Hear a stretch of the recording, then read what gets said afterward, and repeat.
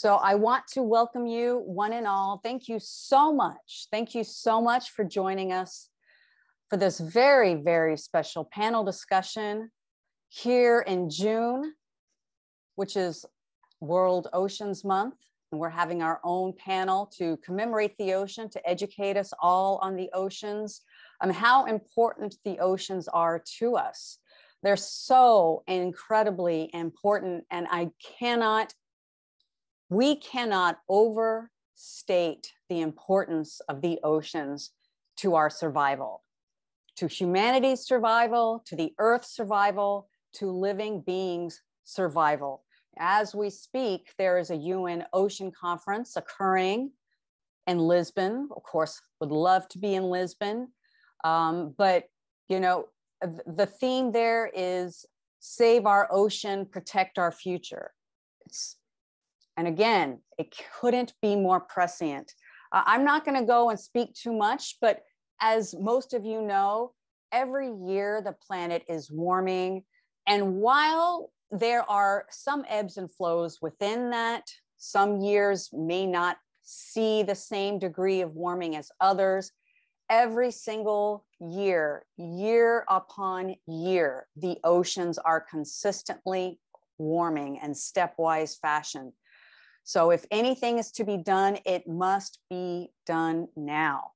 And we're very, very lucky to be joined with four amazing people. Just quickly, I'll name them. Professor Bärbel Hönisch from Lahmont-Doherty Earth Observatory out of Columbia University. Emily Duwan from the New England Aquarium. Professor Phil Traffin from the British Antarctic Survey. And Andrea Treese from Earth Justice. So it's just such an honor. And we're going to begin with Professor Bärbel Hönisch, who is a paleoceanographer. I think I got this right. And whatever I said incorrectly, please do correct me. And I'm so excited to hear from you. You said that perfectly correctly. It's not the paleoceanographer like word I likes to turn this into. I'm just going to share my screen here real quick and show you a couple of slides. So as a paleoceanographer, I was tasked to talk about the history of the oceans, which is really 4.3 billion years. I'm not going to talk about that. There's not enough time. But I thought I would start out with a little review of where I actually came from. So when I started to figure out what I wanted to do for my professional life, I thought I wanted to study marine biology. And I had all these great ideas. I like the beach, I like coral reefs, I liked all kinds of fish. This is actually a place where I'm going next, actually in 2 days, to Catalina Island in California, where there's kelp forest. So I loved all these organisms. But then when I started studying marine biology, it actually turned out very, very quickly that you don't have any of these wonderful creatures in the ocean unless you have something that they can eat. And what they can eat is mostly the plankton in the ocean. And so this is a kind of the artist's idea of how plankton looks like. Of course, there are lots of plankton organisms in here. Later on, I will talk a little bit about these guys over here. This is a planktic foraminifer, and that is what I spend most of my research on. But I just wanted to say these are all very important organisms. Of course, the more fish we have, the more food there is for people. And so the ocean is very important as a food source for us, but it's also an interconnected system with life on land and with the atmosphere. So the ocean determines what kind of climate we have. It determines how much rainfall we have. It determines whether we get storms, hurricanes, and so on. So understanding the ocean is really very, very important. Now, since I was tasked to talk about the past, first of all, I wanted to talk a little bit about what concerns my research, and that is mostly carbon dioxide in the atmosphere. So you've probably all heard from the news about this concept of global warming. Regina just mentioned it. The more carbon dioxide we have in the atmosphere, the more of a greenhouse effect we have, the warmer it gets on the planet. But there is a second problem that carbon dioxide causes, and that is carbon dioxide does not only stay in the atmosphere, but it actually also gets absorbed by the ocean. And in the ocean, it reacts with the seawater, and it forms an acid that is called carbonic acid, and that leads to ocean acidification. And that is what some people have called the evil twin of global warming, or the other CO2 problem. What it does in the ocean, it mostly affects marine organisms that secrete calcium carbonate houses. Here's one example. These are experiments that have been done with planktic snails. They're called pteropods or sea butterflies. And this is a sequence of pictures of snails that have been grown under normal seawater acidity that we have today, and then seawater acidity that we're expecting by the end of the century. And you can see that these snails, they're getting thinner and thinner, and they get malformed, and so they're having a harder and harder time to secrete these shells that actually protect their bodies. Now, it turns out that most of you will probably not ever have seen any of these organisms, but these are actually very, very important food source, for instance, for Pacific salmon. And so if these organisms cannot live anymore as they used to live in the past, then that will have consequences for our food chain as well. And so from that perspective alone, it's important to understand what is going to happen. Of course, now we want to know how bad is it going to get. We have experiments that we can do in the laboratory, but these experiments often take hours, days, sometimes weeks, sometimes years if we're lucky. But in most cases, they don't allow organisms to adapt to these conditions and see where they might be heading in the future. And that is a reason why we like to go and look into the paleo environment. Before I go there, there's one other picture that I wanted to show you, and this is one of the consequences of global warming. This is a picture of the Great Barrier Reef, and you can see some of these white corals over here. These white corals have undergone bleaching because the ocean has gotten so warm in several warming episodes that the corals actually expel the algae that are living with them. And they can do that for a short period of time, but the corals actually depend on the algae to provide them with a food source. And so if this condition lasts too long, the corals will actually die. And that is something that has happened over time for quite a while now. So in 2016, we had an El Nino that made it really warm on the Great Barrier Reef. This is a picture here of Australia, and that's this little cutout here to show you which parts of the Great Barrier Reef were the most affected by this. And you can see that in some cases up to 26, even 83% of the reefs have died as a function of the warming. They can recover, and so these are natural events that can come over and over and over again. But unfortunately, these warming events have happened again and again and again. So we had one in 2016, the next one in 2017, the next one in 2020. And so you get the idea that there are more and more of them happening. And so this is one of the concerns that we have. And coral reefs are important nursery grounds for fish. So global warming is the one problem. The other problem is the carbon dioxide. Now, since I'm a paleoceanographer, I like to look not so much at pretty pictures, but actually at a lot of wiggly lines. And this is a picture that you will, that makes my life. What you're seeing here is a timeline. So I promised I would talk a little bit about Earth history. I'm not going to talk about the entire Earth history, but I'm talking about the last 70 million years. So we're starting 70 million years over here, that goes to the modern over there. And now we have several panels down here that show you different pieces of information. The top one over here is carbon dioxide in the atmosphere that has been reconstructed from various different, what we call proxies. I do not have the time to talk about that. But what you can see here is that carbon dioxide in the modern is relatively low. Today, we're actually, pre-industrial, we had about 280 parts per million. Today, we have about 420. And now you can go back in time and you realize it was getting higher and higher, and then there were times when it was lower.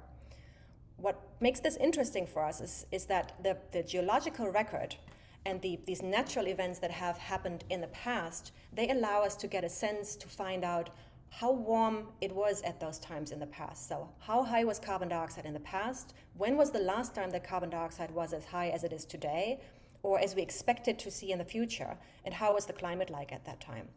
And so what we're doing right now by burning all this carbon dioxide, one of the expectations is that by the end of the century, we might see carbon dioxide levels that are on the order of about 900 to 1,000 parts per million, which means we have to go back over here into the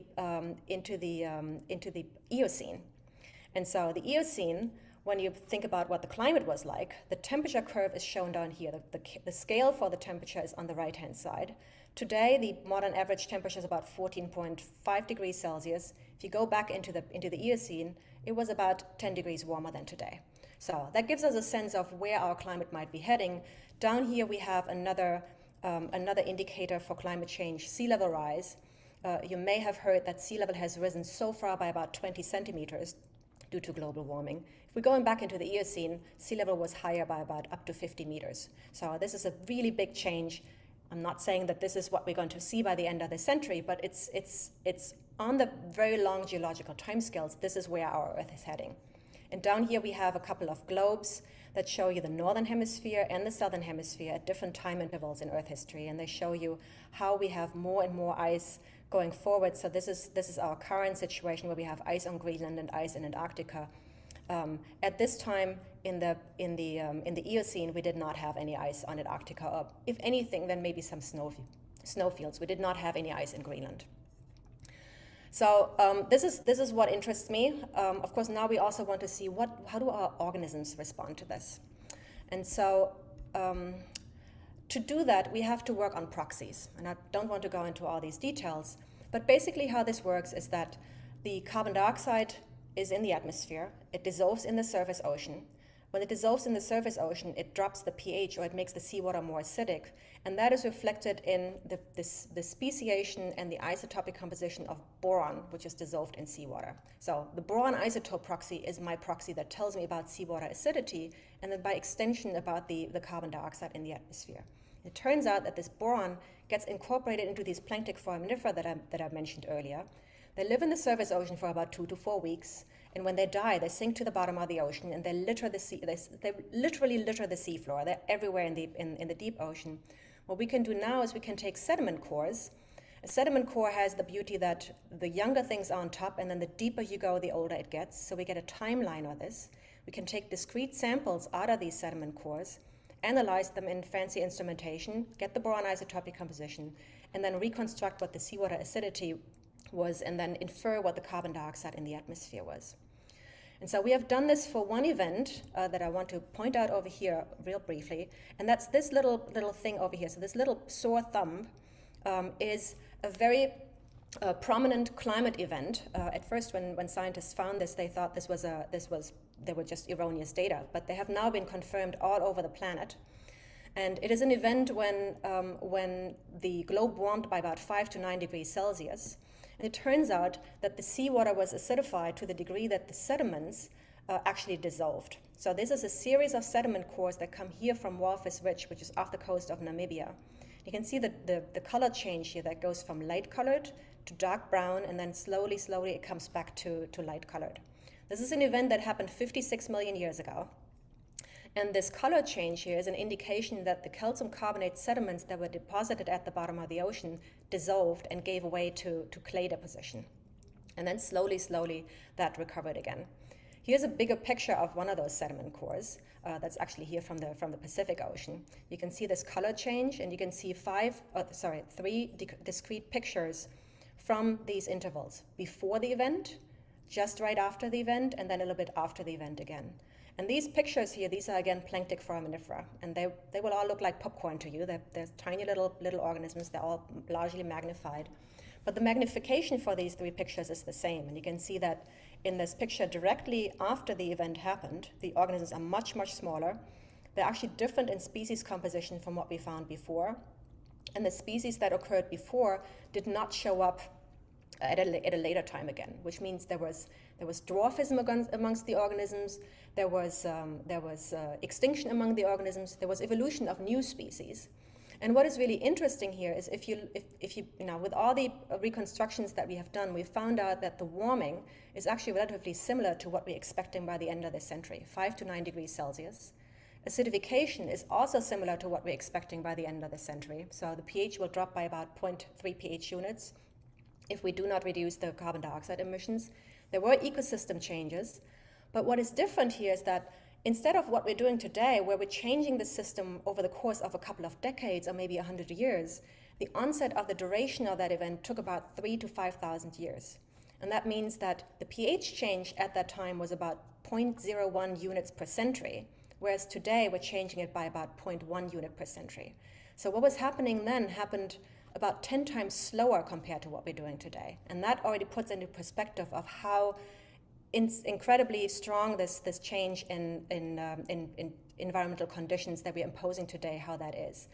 The other part that is really important is for this recovery to go back from brown to white.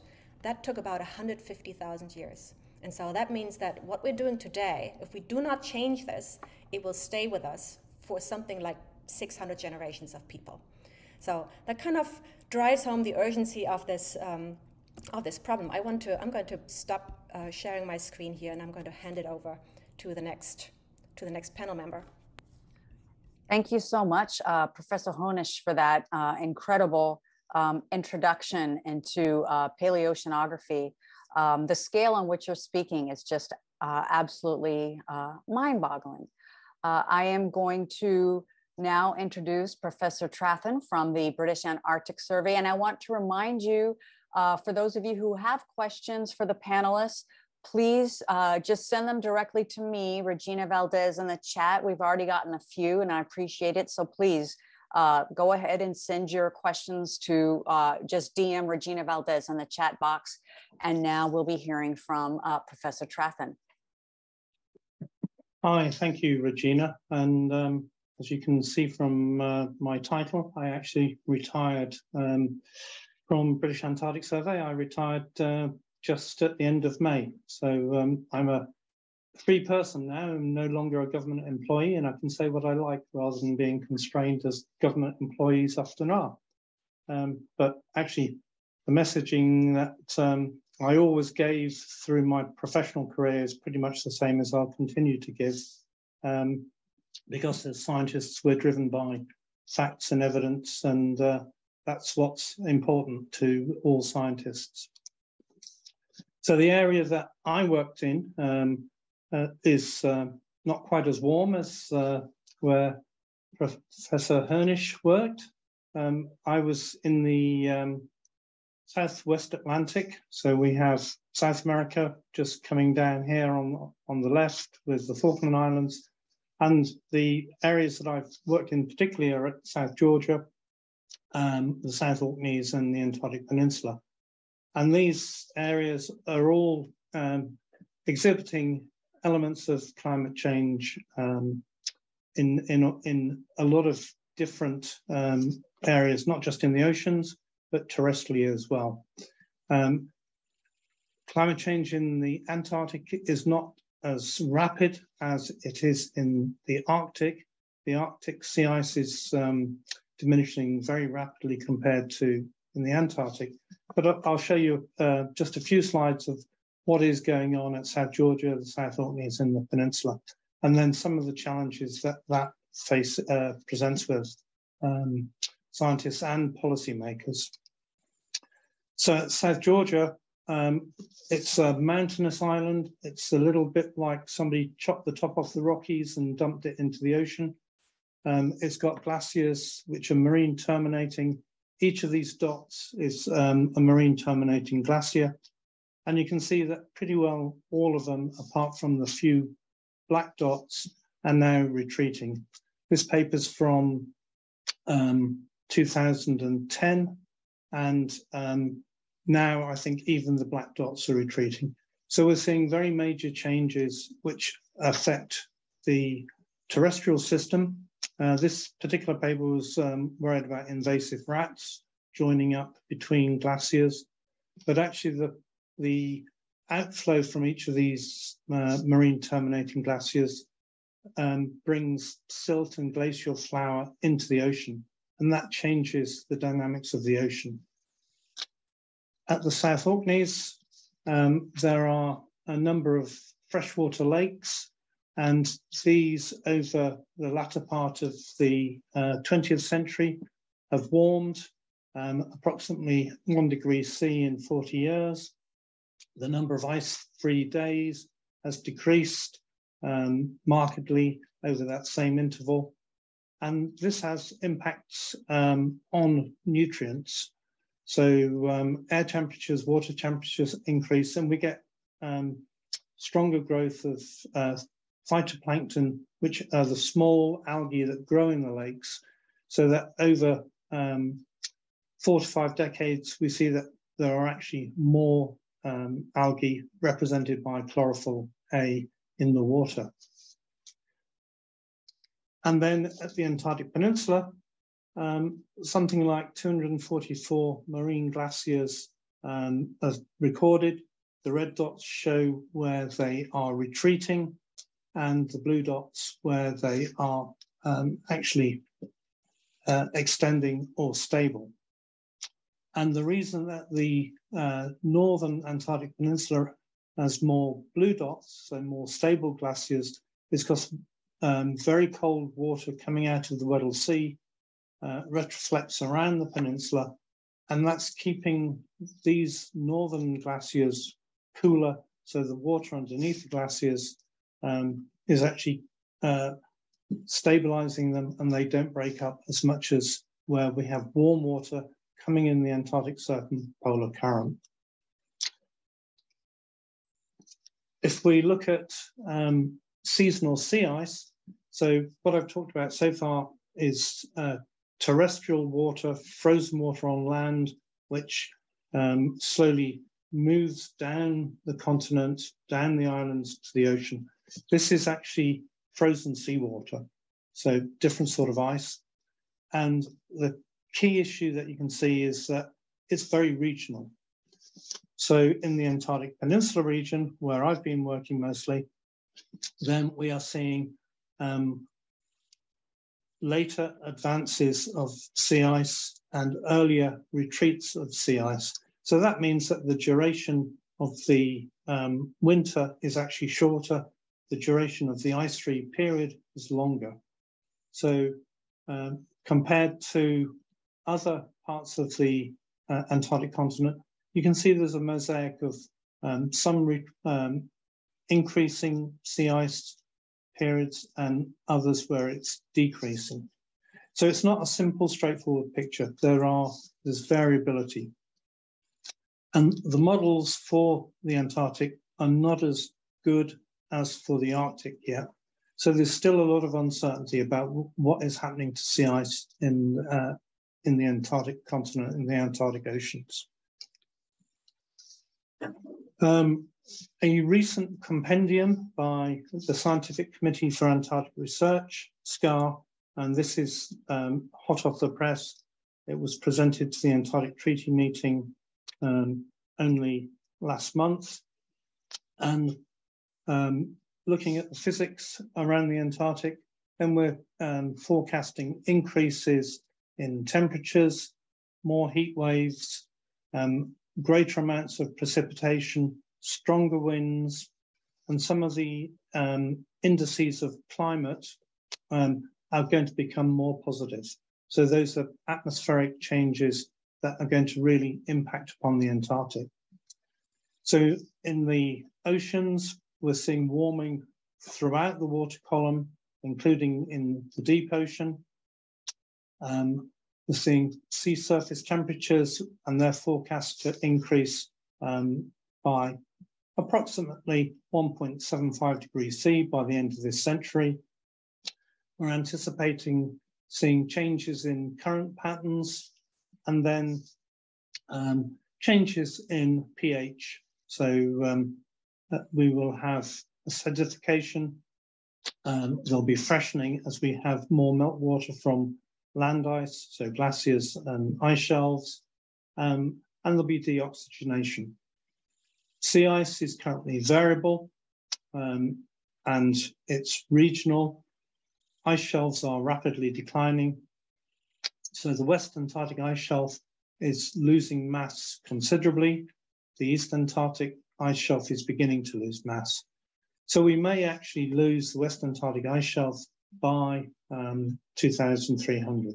So in 250 years, we'll be looking at a very different situation. And then frozen ground is beginning to thaw. So some of the consequences for biology are that we will see reductions in or changes in the geographic domains of some seabirds and some seals. Antarctic krill, which is what I've spent most of my life working on. We're expecting to see changes in the abundance and changes in the geographic scope. Some of the penguin species that are predators of Antarctic krill, we expect to see some of those changing. We're already seeing changes in some species. And for emperor penguins, we project that there'll be important changes over the course of this century.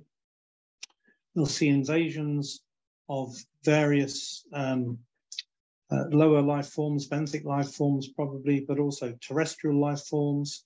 Some of the growth rates on terrestrial plants are actually increasing. We're beginning to see species replacement and then invasions on land as well.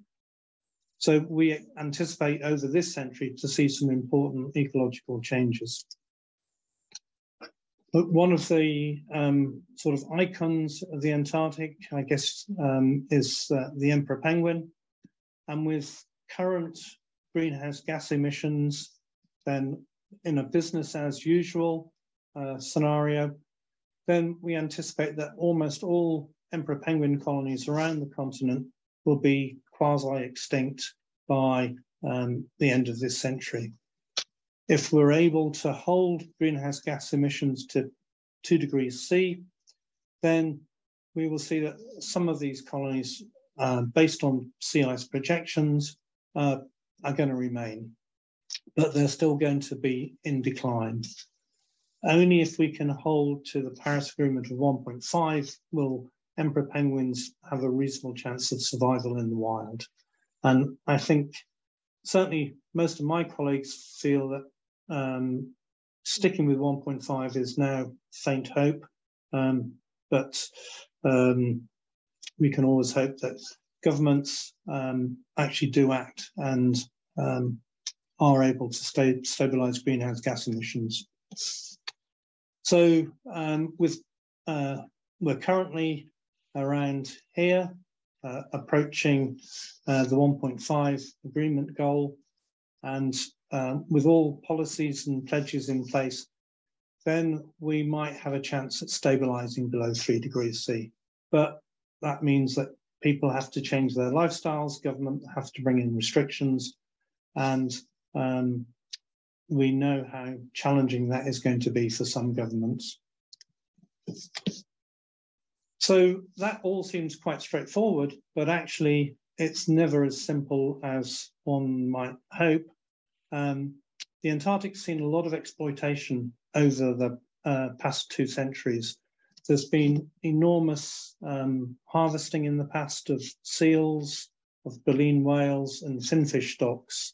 Some of these stocks and species are now beginning to recover, and they will have big implications for food webs.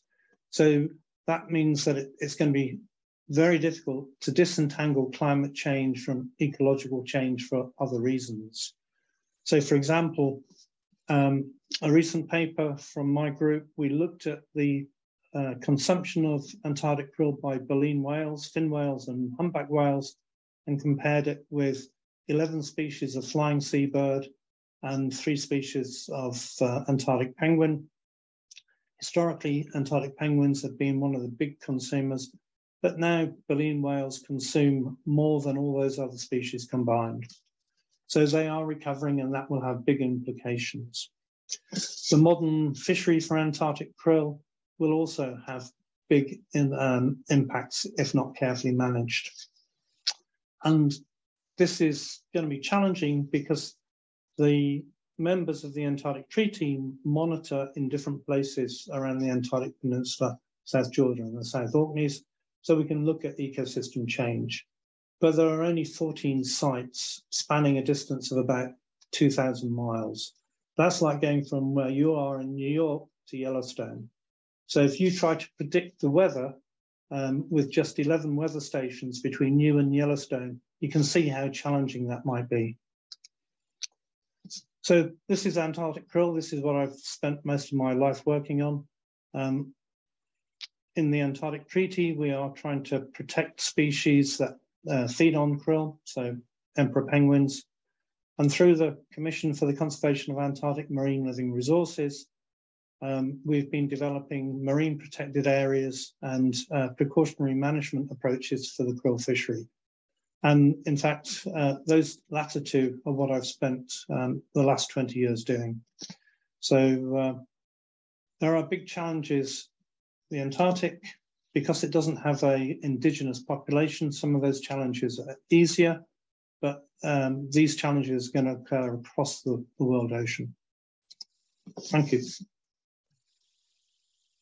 Thank you so much, Professor Trethon. Lots of serious implications there. And in terms of keeping 1.5 alive, yes, I hear that we will probably cross that, within the next few years here. And I want to remind everyone, for those of you who have questions, please do put them in the chat, send them to me. And thank you for those of you who have already sent me questions. And we will move on with our discussion with Emily Duwan from the New England Aquarium.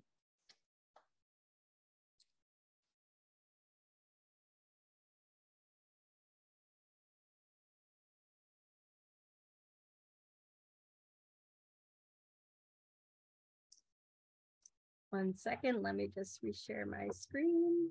Mm-hmm.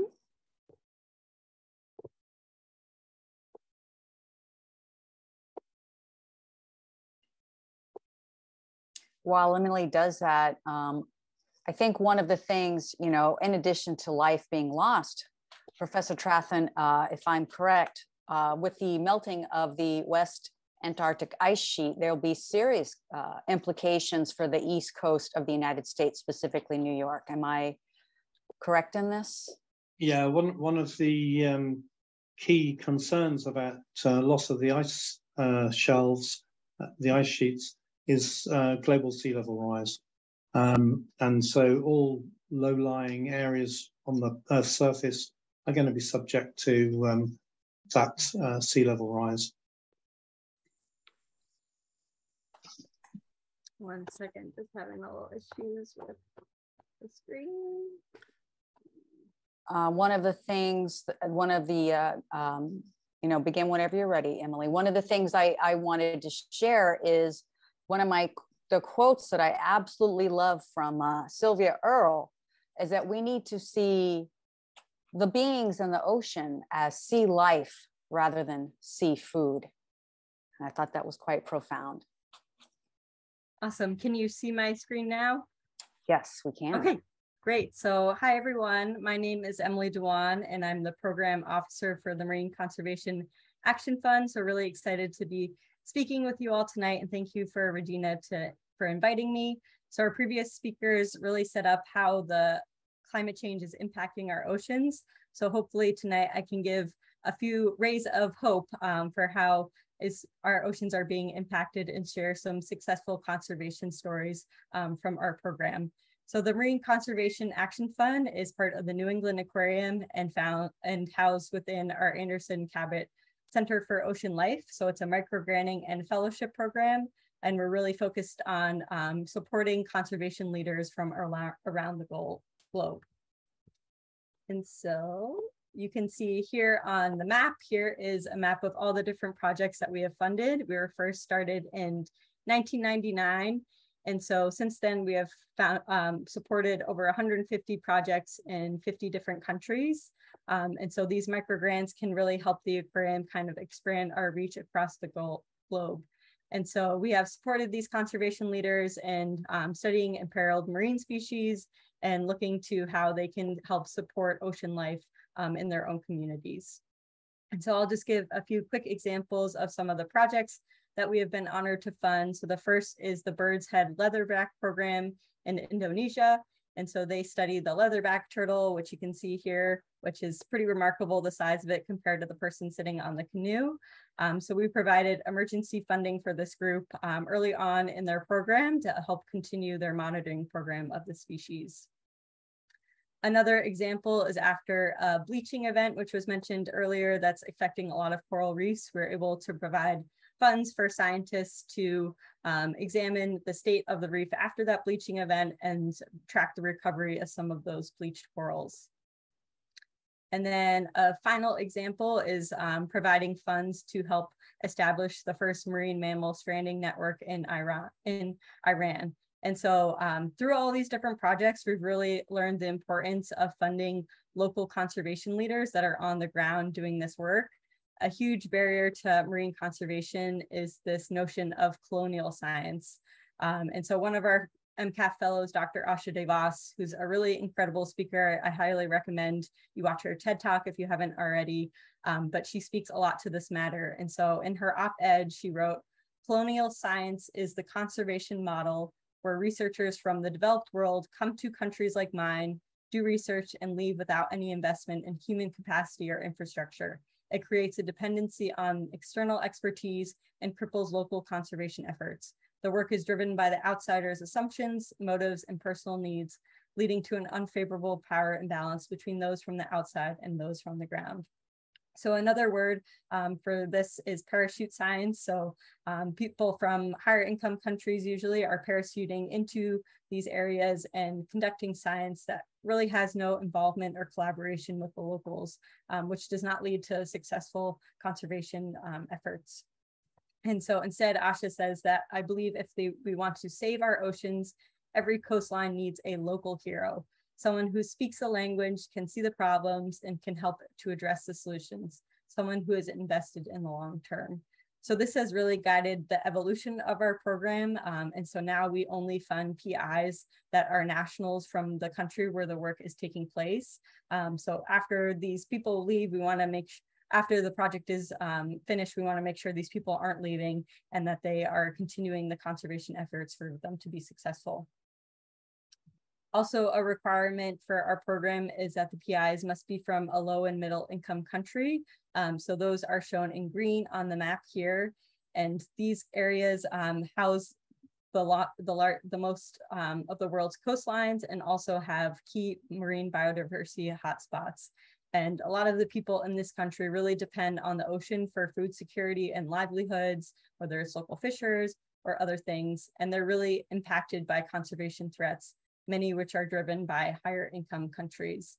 For example, fisheries coming into these waters and depleting the local stocks that can have a really big impact on the local fishers there. And funding for these conservation projects is not equitable across the globe. So we want to make sure that we're funding this area where the conservation is really needed in order to be successful. And so right now we're working on a paper where we're looking at the impact of the program over the first 20 years. So you can see in this time period, a lot of the projects that were funded were focused on data collection. And so using that to inform policy management decisions, next capacity development, then direct protection, whether on a species or an area, and then spatial management refers to the establishment of an MPA or something along those lines. And so I want to share just a few stories from our MCAF fellows that really use a multifaceted approach to conservation. So not just doing the science and working with scientists, but working with all aspects of the community in order for their goals to be achieved. And so the first is Andres Lopez and his partner, Elena Zanella, who co-founded Mission Tiburon in Costa Rica, which focuses on hammerhead shark conservation. And so they not only did the tracking of where these hammerhead sharks were going, but they're also working with local community members. So here you can see a picture of them doing some education and outreach in a local school with some great hammerhead shark hats. And their hard work paid off in 2018 when the president announced the first shark sanctuary in Golfo Dulce where they were conducting their work. So they really knew that they needed to engage a diverse group of people and that conservation also doesn't happen overnight. So they were working for years in order for this shark sanctuary to be established. Another example is from one of our fellows, Kirsten Forsberg, who works in Peru with manta rays. And so she founded Planeta Oceano, and this group works a lot with local fishers. And so here you can see her talking with some of those And when making these management decisions, you really need to involve these people, invite them to the table, because it will have a huge impact on their livelihoods. Also working with local communities. So she was also working with some school groups in Peru. And in 2016, Peru moved to protect the giant manta ray. So this is another example of kind of that multifaceted, working with all different aspects in order to make conservation happen. And this has really tracked the involvement of our program too. So in 2015, we founded the fellowship program. So in addition to the microgranting that I mentioned earlier, we now have 12 conservation leaders that are from around the globe. And once they are in the fellowship program, they're with us for the duration of their career. So really focused on that relationship building, their sustainability of their organizations, whether it's providing funding for their organization or for impacting the next generation of ocean scientists too. A huge part of our fellowship program is bringing some of these conservation leaders to the aquarium.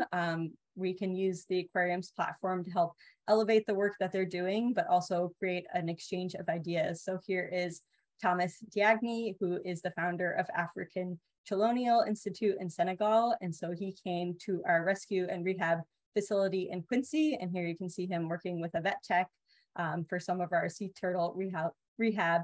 And he's interested in setting up his own turtle hospital back in Senegal. So that kind of exchange of information. We can also use the aquarium education programs to help uplift their work. And so when Andres Lopez came from Costa Rica, he was able to work with a local high school group.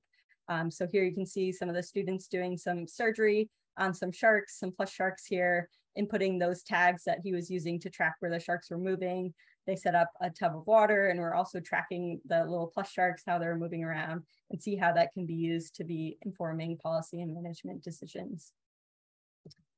In 2019, we were really excited to bring all of our fellows together for the first time in person for an exchange of ideas at our first Fellows Summit. And so it was really sharing stories of hope from across the globe. And we're really excited to be starting to plan for our next summit that will be here in Boston in 2023. The last couple of years, we've really focused on the importance of early career scientists and how they can impact our oceans. So training that next generation. And so 2021, we launched the Early Career Ocean Professionals Program, or ECOPS.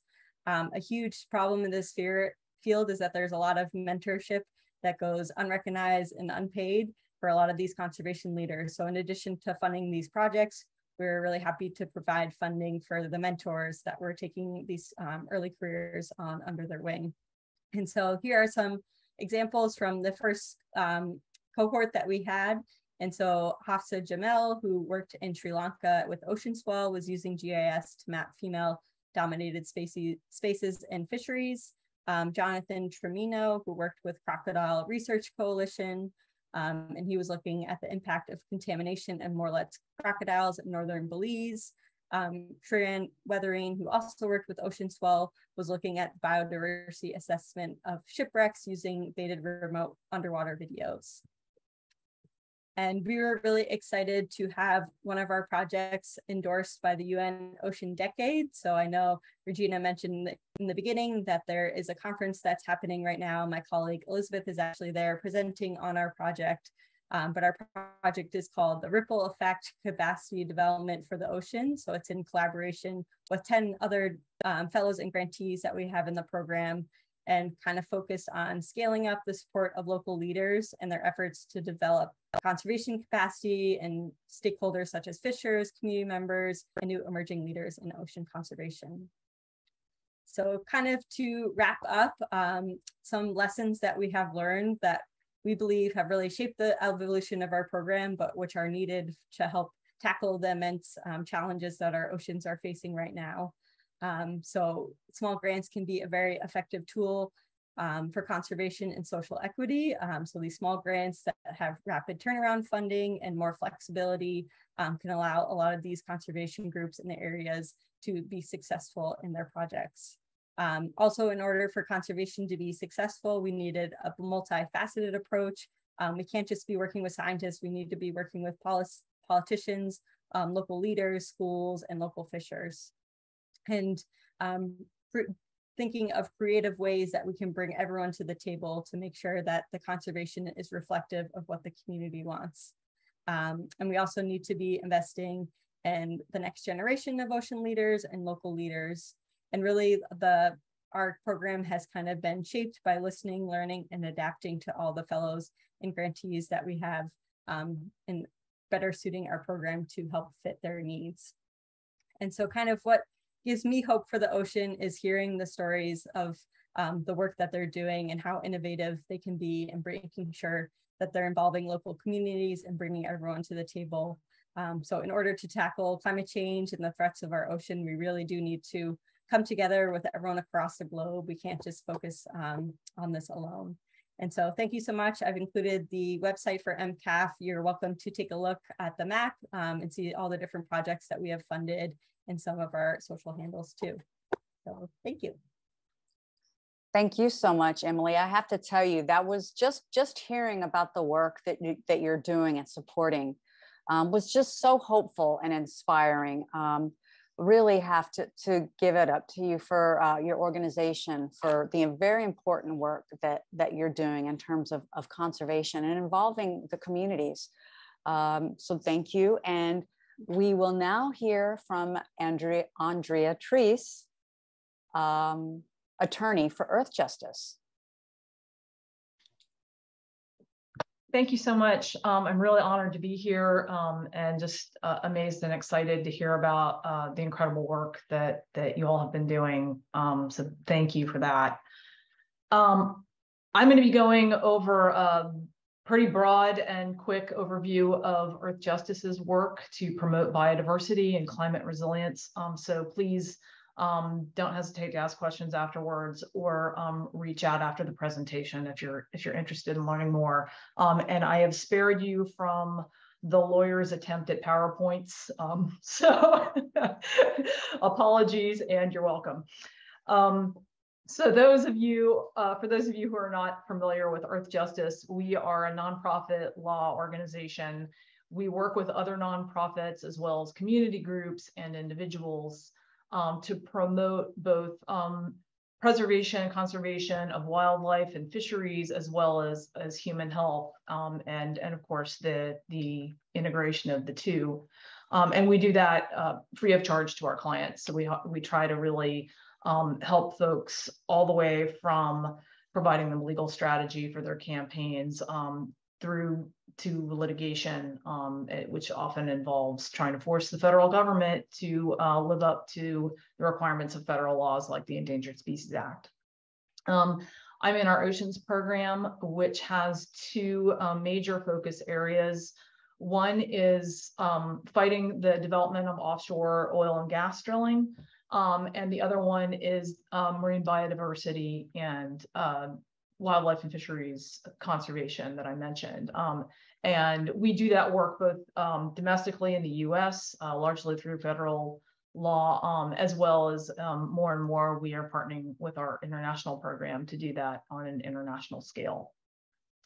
So the focus of my work has largely been to try and move conservation and management of marine species from this very sort of single species focus, particularly with respect to fisheries, as Regina mentioned, this sort of commodification of species that focuses on how much we can extract, sort of how far towards the brink of extinction we can push species before they're gone, trying to shift that to the reality that all of these species are actors within the ecosystem. They fulfill roles. Taking these species out of the ecosystem necessarily has effects on everything else. And so we're trying to inject that reality into conservation and management, which really involves a lot of trying to knit together science and law, which is fascinating and quite challenging, especially in our current judicial atmosphere. One of the ways that we have been doing this is through trying to protect what we call forage species. These are the little oily fish at the base of the food chain. Like on the East Coast, you're probably familiar with herring and menhaden. On the West Coast, where I do a lot of my work, sardine and anchovy are sort of the building blocks of the ecosystem. fed on by everything from tuna to salmon to seals and sea lions, humpback whales, a lot of seabirds, you name it. They're kind of the power bars of the sea. And our work there has really focused on using the law to try to ensure that management measures are, one, reflect what the science, the best available science of what's going on in the water now. Things as basic but surprisingly challenging as ensuring that the current science on how many fish are in the water in a given year becomes the basis for how many fish are allowed to be caught in a fishery in a given year. That sounds real basic, but we've been fighting over that for nearly a decade and we're still in it. So it's an ongoing challenge, but we have some really great partners in that work. And also, we have been really pushing for an express evaluation of how many fish we need to leave in the ecosystem, particularly when these populations fluctuate and they sometimes drop. How many we need to leave in the ocean to feed the ecosystem and ensure, again, not just survival of species, but that we have a vibrant, really resilient ecosystem that can withstand some of the inevitable ocean condition changes and stressors that are getting thrown at us. We've also been developing work at the other end of the food chain to protect sharks because sharks, like wolves on land, are often top predators in their ecosystem, but they need to be numerous enough in order to really fulfill that role. And most shark species around the globe have been diminished dramatically by both direct intentional fishing, for shark fin soup, as well as for meat and teeth, as well as accidental catch, or what we call bycatch, in fisheries that target other species like swordfish and tuna. And in particular, we've been using both the Magnuson-Stevens Fishery Act and the Endangered Species Act to try to push for protective efforts on the oceanic white-tip shark, and particularly in the Pacific. We have that legal handle because it is listed under the Endangered Species Act, and we've been using those legal handles to try to push for changes in fishing gear, trying to transition towards more sustainable fishing methods, particularly given the number of sharks that get caught and killed in longline fisheries that target swordfish and tuna. And our hope there is both that we can help ecosystem balance and resilience by protecting sharks, and also that because these sharks are caught in fisheries that also catch a lot of other species. They catch critically endangered sea turtles, a number of seabird species, a ton of other non-target fish species, and other sharks. If we can sort of get those fisheries to become more sustainable and push them towards that sustainability, it's kind of an umbrella for protecting other species as well that get caught incidentally on those fisheries.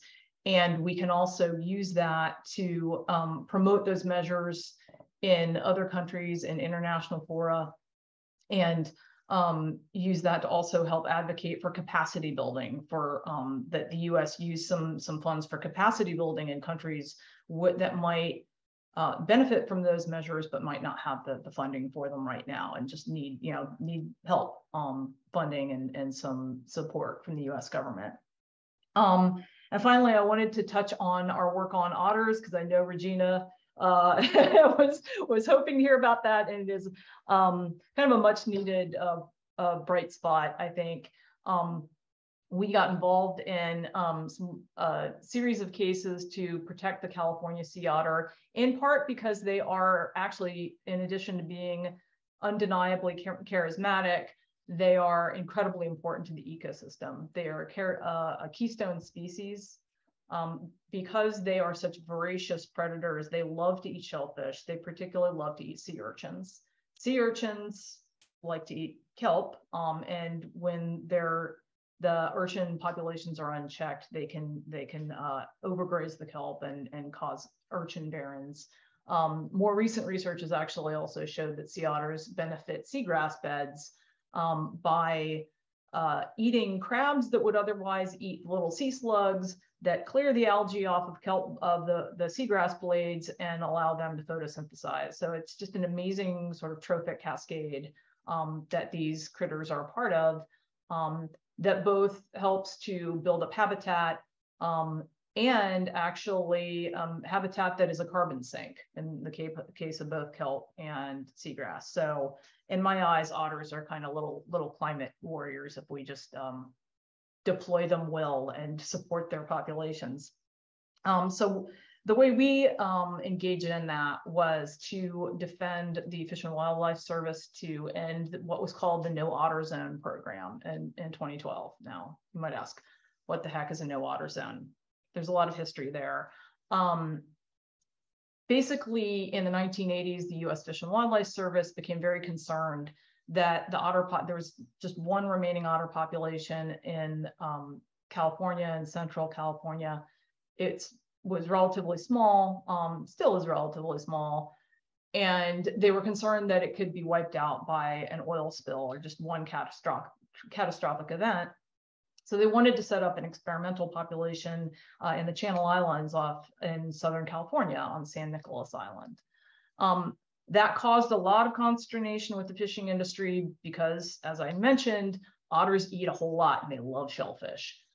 So that led to a series of machinations and negotiations. What resulted was a standalone law that Congress passed that allowed the Fish and Wildlife Service to set up this experimental population, but they also had to set up this management zone, or more colloquially, the no otter zone around the experimental population, in which they were supposed to use all feasible non-lethal methods to remove any otters that strayed from the experimental population into this zone and take them out and either return them to the parent population in Central California or to the experimental population on San Nic. That program did not work as intended. A bunch of otters disappeared because they tried to swim back. They're not good at reading Federal Register notices. They don't look at maps, and they don't believe in no otter zones. So this quickly sort of proved not very feasible. And by 2012, the agency took it off the books, took that program off the books. They hadn't enforced it for a bit.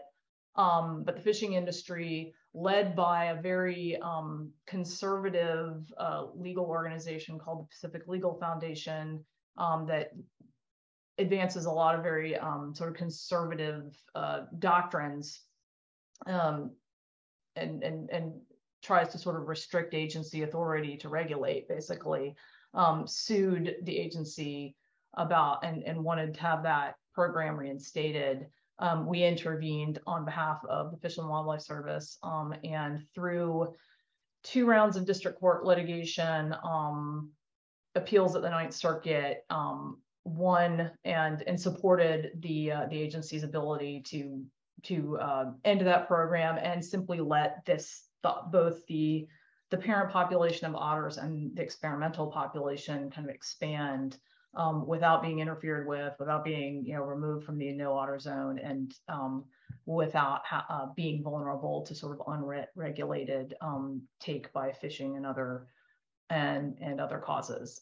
So hopefully that experimental population has actually increased in recent years. They're up to about 100, and the natural population has expanded southward. So hopefully these guys can continue to go where they need to go to eat and mate and make more otters, and hopefully help us create more healthy kelp and seagrass habitat, and help us with our carbon storage and our climate resilience.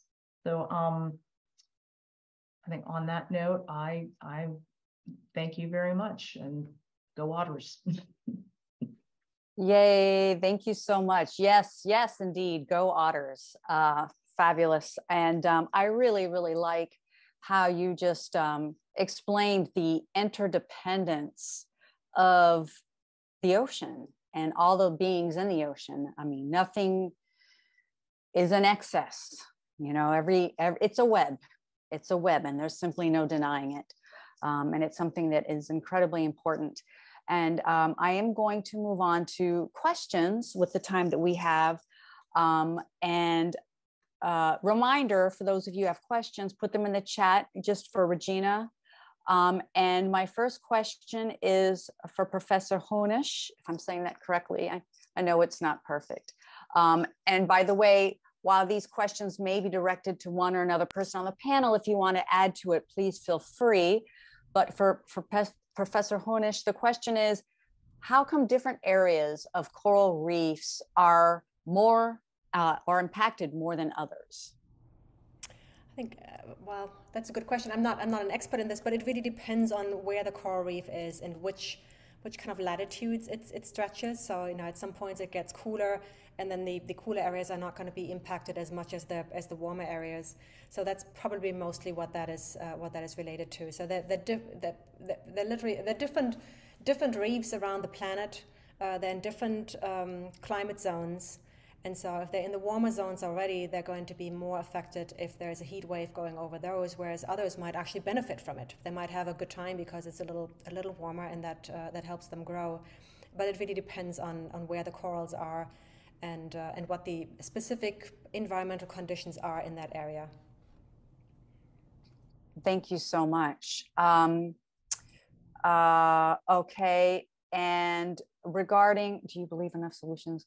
Okay, so there was a question, I believe this was to Professor Traffin. Do you believe, because you had brought up the idea of solutions that we need, and the question was, do you believe that enough solutions currently exist to combat this problem? The problem being, of course, warming and staying to 1.5, which more than likely will not happen.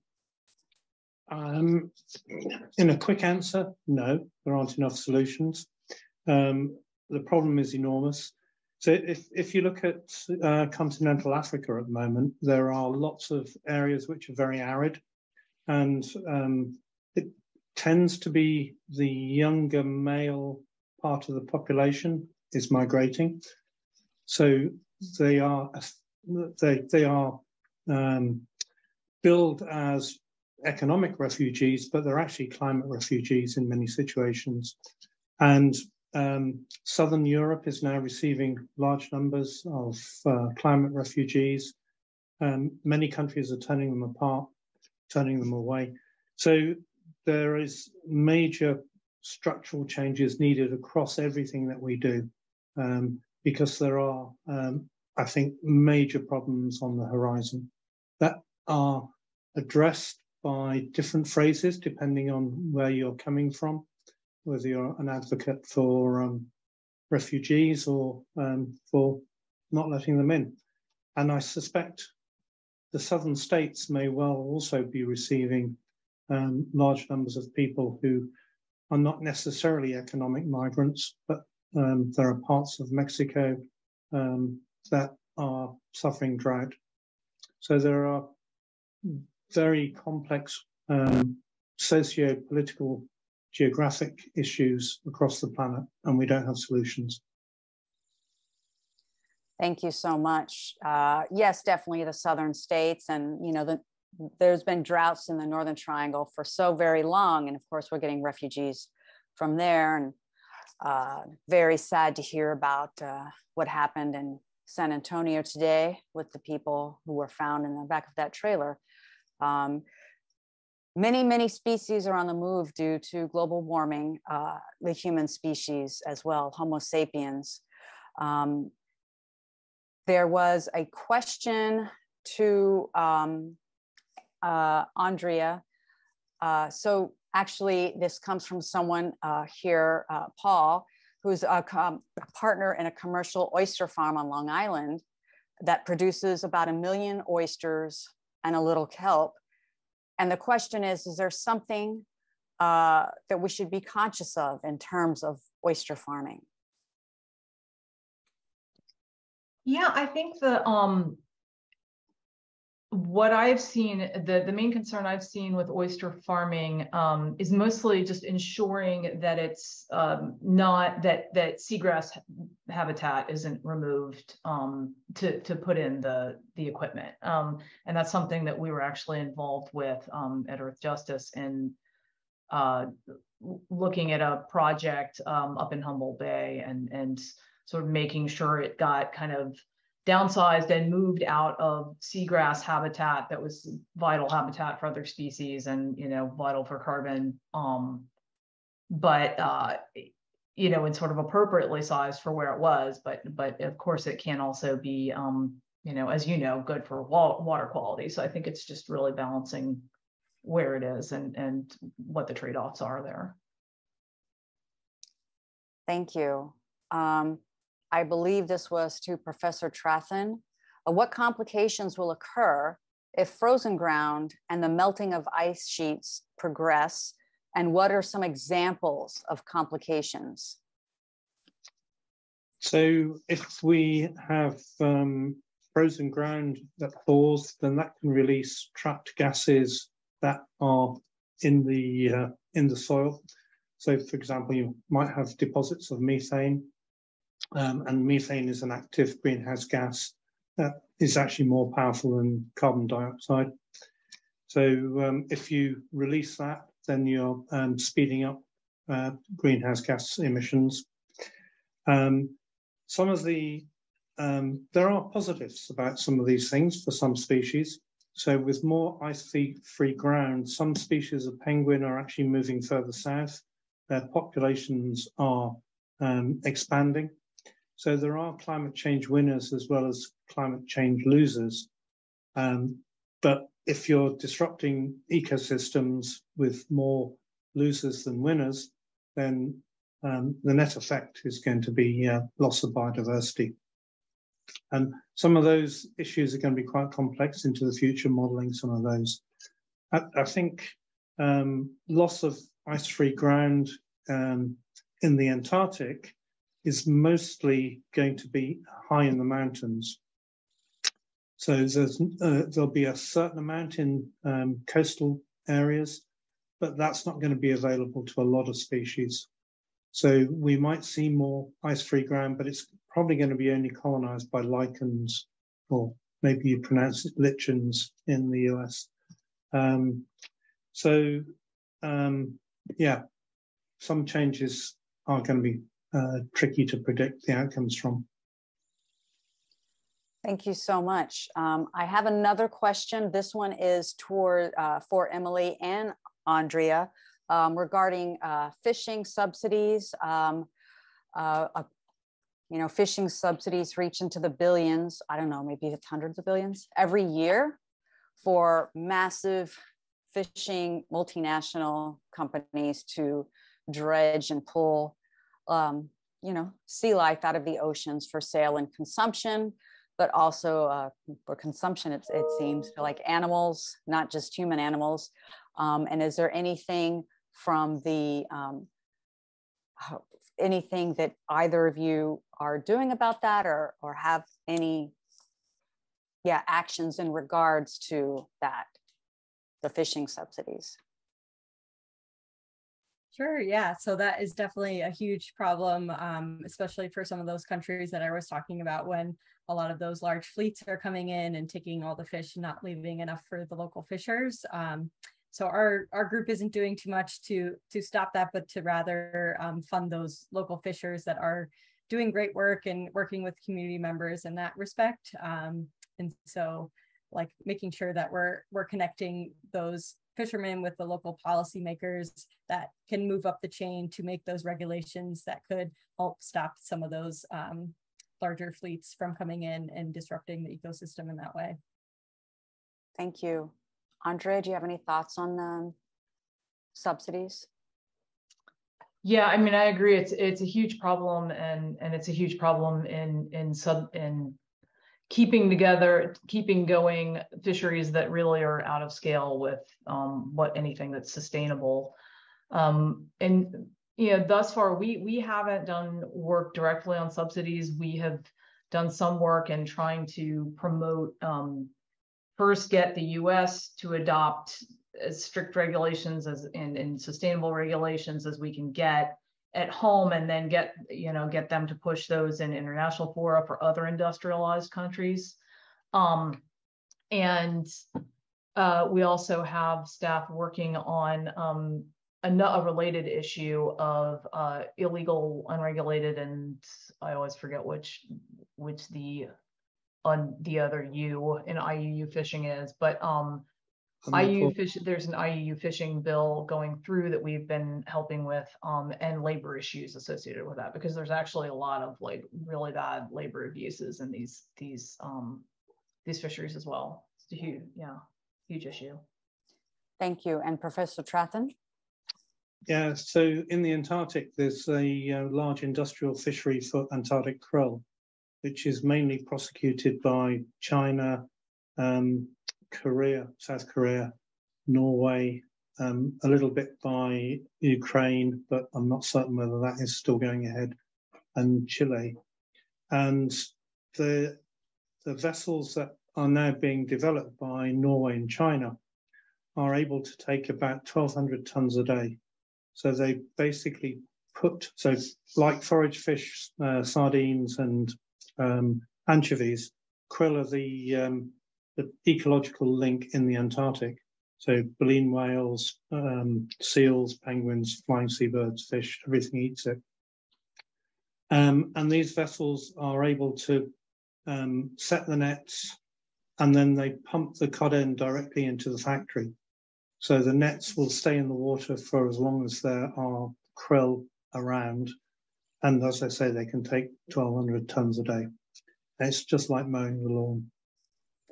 God, they potentially have massive impacts. So currently there are very strong regulations, but China, as you can imagine, is really pushing to change the operation of the fishery.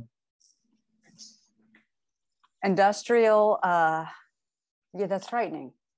Industrial fishing is just an absolutely frightening thing that we're faced with.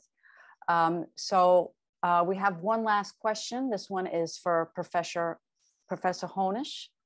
It's regarding ocean acidification, which you brought up. This person says it's very scary, but it doesn't seem to get much attention. So the question was, why is ocean acidification so important, and how can we raise awareness more effectively? That's an interesting question. I would actually say amongst the scientists, it has a lot of attention. I'm not muted, right? And in particular, it raised a lot of attention when the oyster fishery was affected by this. So it turned out that the baby oysters, they need to make, once they're hatching from their egg, they need to make a shell within the first 2 days. And it turned out that in many cases the seawater was too acidic for them to do that. And so that actually ended up a lot in the news, and there were many documentaries made about that. There were many newspaper articles about it. So it is something that,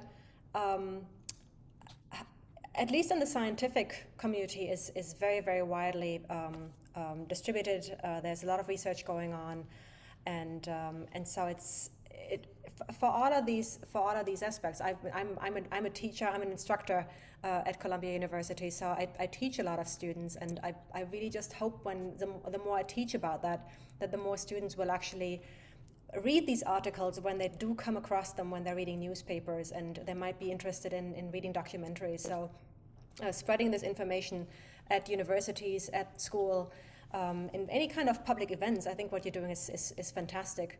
We're having our annual open house. We often have 3,000, 4,000, 5,000 people who come to visit, and so those are really fantastic opportunities for people to gather information and to become more interested, and we just have to advertise those. Thank you so much. And I want to put a plug in for the Lahmont-Doherty open house. I've been for the last several years, and it's just such a fun way to spend the day. So thank you so much for bringing that up. Okay, here's a quick question. What are the thoughts on ocean fertilization as a solution to plankton loss? I've heard a lot about this. It makes me a little nervous. Throwing iron into the ocean to bring about plankton blooms. Does anyone have any thoughts on this on the panel? have to admit it makes me nervous as well, just because you never know who you're going to encourage to grow.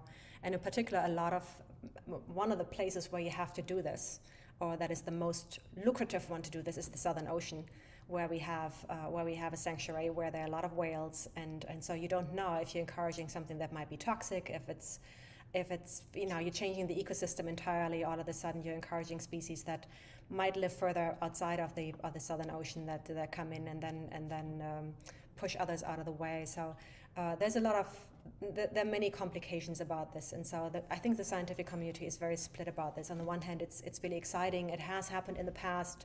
We have seen that it takes up carbon dioxide from the atmosphere as well. So that's an exciting opportunity for even sequestering the carbon dioxide and minimizing the global warming and the acidification. But it is a problem that is difficult to foresee what's going to happen. And in many situations on our planet, whenever we thought we would introduce a new species to cure a problem that we have introduced before, it has actually backfired. And so I think this would be a similar situation where you put more chemistry in and something will happen that you did not anticipate. Yes, thank you. I do have a fear of humans playing God. And Professor Trothan, you have your hand up regarding this topic as well? Yeah. Where the iron fertilization experiments are being done in the Southern Ocean, then it's an ephemeral response. So you have to keep pouring more and more iron into the system. And so the cost benefits haven't been really worked out, I don't think. Thank you so much. Last call for questions. Philip, did you have your hand up? Con? No. Okay, very good. Well, I'm going to say that is a good place to end. I want to respect our guests' time. I want to thank you very, very, very much. This has been so wonderful. We've been so excited about this event. I know that people had to come and go. We will be posting the video to this on our website and on our YouTube website. So thank you, an extra special thank you to all of our panelists. And please, if you must go, we understand. This is the end of the panel discussion portion, but I do want to introduce Deepa, who will be speaking about our Climate Reality Project's picnic coming up. And of course, everyone here is invited. So Deepa, take it away. And thank you to our panelists. Thanks, Regina. So I'll make this very quick. We'd like to take advantage of the warm weather to have our next July chapter meeting as a picnic. So we'll be holding a picnic in Central Park, take a break from Zoom, have a chance to reconnect. So I am sharing a link in the chat. So there's a sign-up form just so we can get an idea of attendance, but it will be in Central Park on July 23rd from 10 a.m. to 2 p.m. And if we have inclement weather that day, we'll do it the following Saturday, 30th. So please come. It will be wonderful to see you all in person. And the link is in the chat. And that's it. Thank you so much. Thank you. Okay, Paul, is there anything else or? No, I think that's it. I just want to also extend my thanks to the panelists. This was an amazing panel, and I appreciate everything that you're doing and continuing to do, despite the fact that some of you have gone on your pension. We expect a lot from you, Philip, still. And thanks to everybody. Right, thank you. And I just want to end by saying, can we just make room for the idea that we have in our ocean sea life? Okay, sea life, not necessarily seafood, and I'm not condemning anyone for their dietary choices, but if we can see them as living beings rather than just something to put on our plate, I think that would be a great start. And I always want to put a plug in for single-use plastics. It's a very scary thing. Very little of it gets recycled and a lot of it ends up in the ocean. So yes, our choices do matter so much. And we have just one beautiful planet and one beautiful ocean. And I want to thank you all so much for being here tonight. It was a pleasure to be here with all of you. And I hope you enjoy the rest of your evening. Thank you all so much.